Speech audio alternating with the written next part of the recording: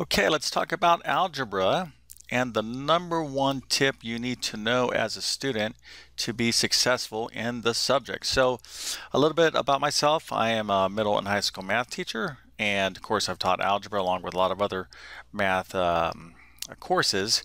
So this particular video, there's a few things I could have said are top things you really need to know. Okay, so this one tip, if somebody said pick the number one thing, and if I was forced to put something at the very, very top, this would be it. So that's what we're going to talk about here in a second.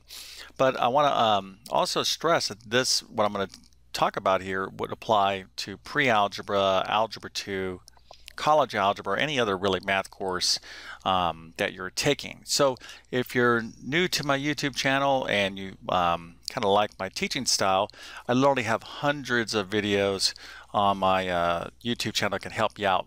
Definitely in algebra, I have a lot of algebra videos and other type of videos as well. So hopefully you'll consider subscribing.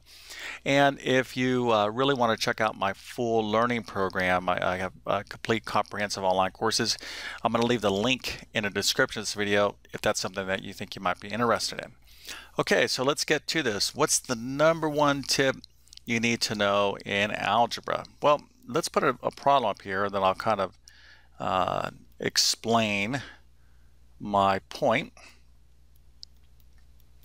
So if you want to, just to kind of make it a nice little pop quiz, here's a basic algebra equation. Let's kind of center it a little bit. Okay, so this is something that you definitely should be able to solve like in Algebra 1. So matter of fact, if you want, I'm going to solve it. If you want to kind of challenge yourself, you can pause the video and solve it. Then of course I'm going to go through the solution. But that's not going to the solution is not the tip. Okay, so I'm going to kind of get to the tip right now.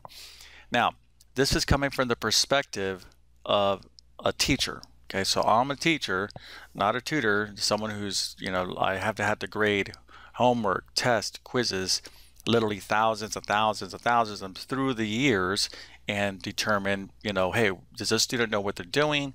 What grade should I give them? What's going on? Where are they making mistakes, etc. So the only way a teacher can interpret that, so here I am the teacher, I'm looking at your work. Your work is the only way I can kind of judge what's going on, at least with a piece of paper. Okay, so if I'm looking at the piece of paper, the only way I can assess your knowledge is by what you give me. Now, of course, I could go over to you and I'd say, okay, can you show me this on the chalkboard or the whiteboard? And you would just do whatever you're going to be doing, right? Then I could kind of diagnose and see what's kind of going on. That would be almost kind of like a tutoring or one-to-one kind of session to see what, how well you understand the material. Now, what you should be doing, okay, is the following, and this is the tip. The number one thing you need to do to be successful in algebra is show all of the steps. Like, do not skip any single step, and I'm going to tell you why this is so important. Okay, it's the number one thing for a lot of reasons. Okay, first of all, just in solving problems in general, you need to just kind of really take it one step at a time. A lot of students, and let me just kind of contrast this, what they want to do is they go, okay, I'm kind of like not feeling like I want to do this problem, and yeah, looks like I can kind of like simplify that to this, and then maybe one more step, and then they just get the answer. They try to skip because there's a couple different things. One, they don't know what they're doing, or two, they just kind of like want to finish the problem quickly. But typically for middle and high school students, I hate to kind of say it, but I think some students get kind of lazy. They don't want to write everything out, okay? And I was the same way back in high school many, many years ago. So it's just kind of the process of maturing, if you will. So don't feel bad like, oh, well, hey, it happens. And trust me, I'm not criticizing that's the case, because when you're studying math, it does require discipline. And if you don't really particularly like the subject, you're going to get kind of like, what's the word, impatient with it. Like, yeah, I just want to finish this problem and move on to the next problem. But if you take this kind of shortcut steps, you're going to run the risk. I'm just telling you right now, your chances of making an mistake are going to be like 90% plus. So if you're going to take a problem and solve it, and you're not going to show all the steps, you're wasting your time, because chances are you're going to get the wrong problem. So you're going to get the wrong answer. So number one, you're going to get the wrong answer. But just as importantly, the teacher doesn't know if you know it. Let's say you do get the right answer. Okay, if you don't show all your work, oftentimes the teacher will not reward you full credit. So you need to show your work as proof, okay, that you know what you're doing. Also, when you're doing a problem and you're showing each step, this is really important to kind of audit yourself as you're doing the working the problem out. You'll be like, okay, I'm doing this step. Now I'm going to do this step next. Oh, I made a mistake here. Let me go back and fix it. You can kind of control the problem. And a teacher can read. I should be able to read your work and be like, oh, they made a little mistake here, and that kind of threw off the rest of the steps, but I'll still give them 8 out of 10 points because that was a little tiny error, and I'll make a note over here, hey, be careful when you're doing this, that type of thing. But if you're not showing all your work, and if you're practicing that way, you're going to get yourself in a lot of trouble. And I can tell you right now, if you follow this one tip, everything's going to improve in terms of how well you're doing in algebra. Because if you can't do the steps, if you're like, okay, I can do this step, but I'm really struggling right here.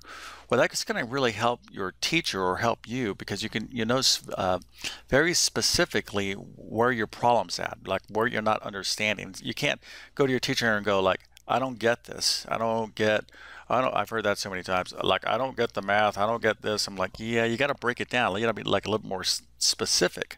Okay, unless a teacher has to do a full like diagnostics on you, an assessment, and be like, okay, what do you know this? Okay, do you know this? Do you know this? Do you know this? You should be kind of like managing that part for yourself. So if you get stuck on something, you're like, man, I really don't understand this part of the problem. You can ask a very specific question to your teacher, or look it up. So let's go ahead and actually solve this problem. Hopefully you did, and then we'll wrap it up. So again, there's some other things here that I can stress, but if I had to choose one thing, this would be it. Okay, so I'm just going to do this problem. Okay, so the first thing we need to do here is the distributive property, because I have parentheses, and I'm not going to try to fully teach on this, but let's go ahead and do it anyways together. So this is going to be 2 times 4x, that's 8x, and then 2 times this 1, so that's minus 2, plus 10x equals 8x plus 2. Now notice that's all I did. I just took one step. I applied the distributive property. Now what's a common mistake is I would see this right here. So someone would be like 2 times 4x, that's 8x, and then they go 2 times 1, but they put 1 here. They made a mistake. So right off the bat, they made a mistake with the distributive property. So even if you did everything perfectly from this point forward, your problem is going to be wrong because of that one thing. And if I see a trend in your work, it'd be like, oh, if you just fix the distributive property, that's going to, like, really, get you to do these problems correctly. Okay, so the next thing I want to do is combine like terms on both sides. So the only like terms I have over here is 8x and 10x, so that gives me 18x minus 2 equals 8x plus 2. Okay, so I'm taking it one step at a time. All I did was to combine like terms. So here was the result of doing distributive property. Here's the result of combining like terms. Now I want to move this 2 over to the right hand side, so I'm going to add 2 to both sides of the equation. So I'm going to get 18x is equal to 8x plus 4. So that's one step. Okay, so I could see what's going on. I'm checking my work. Looks pretty good. Now the next thing I'm going to do is move this 8x over to the left hand side. So I'm going to subtract 8x from both sides of the equation. And I'm going to add down here. I'm going to get 10x is equal to 4. Okay, so I'm looking here. Everything looks good. I'm checking my work. And of course, if you're not quite understanding this, then of course you need to do some work on solving basic equations. Well, then my last step here is I'm going to divide both sides of the equation by 10. So I get x is equal to 4/10. Of course, I can reduce that to 2/5, and I'm done. So this is what a math teacher wants to see. They want to be able to see and follow along what you're doing. Okay, boom. This person shows me that they know how to do the distributive property. Because they appear to understand combining like terms. They see how to move numbers to one side of the equation. They see how to move variables to one side of the equation. They understand how to solve basic one-step equations. They understand how to reduce fractions. Okay? So at the end of that, what do you get? You get a big smiley face. You get like 5 stars. Remember back in first grade? At least back when I was in first grade, you know, the teacher would make you feel better by putting stars on there. And you get A+. Hey, listen, you're going to feel good about learning math and succeeding in algebra. Okay? But here's the thing. If you're like, yeah, you know, I really don't want to do that. I can just like do some mental math. Like I can combine these 2 steps in one, in which you could, okay, like I could.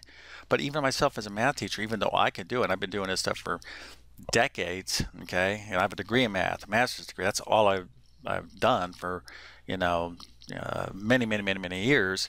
Even myself, I've had the discipline. You have the habits of way you approach math. You really want to be like kind of a, you know, like an algorithm, a procedure. And the way you practice math is the way you're going to do math on your quizzes and tests. Okay, so if you're going to do your homework, don't be lazy about it. I'd rather, me as a teacher, if I give you 10 problems, I'd rather you just do 5 correct and then not even do these other 5. Like, forget it. I'd rather you do at least some right instead of doing all 10 poorly. You see what I'm saying? Anyways, so there's some other things that are really important as well. I actually made several videos on my YouTube channel if you want to check them out in various playlists. Other tips that are really good for you in mathematics and in algebra. But if I had to pick one thing to learn algebra or to be successful in algebra, this would be it. All right, so I'm going to go ahead and wrap it up. Again, I'm going to leave a link to my full learning program. I have a lot of different math courses, middle school, high school, college. So again, you can check that out by just following the link in the description. I literally have hundreds of videos on my YouTube channel. I'm posting all the time. So if you kind of like my teaching style, you want more of my videos, please consider subscribing. If you like this video, definitely appreciate a thumbs up and leave me some feedback. Does this video resonate with you? It's like, oh yeah, I can see that. Okay, or maybe you think something else is the #1 thing for you that you think should be like the #1 tip. So any feedback would be good feedback. But with that being said, I definitely wish you all the best in algebra and in mathematics in general. Thank you for your time and have a great day.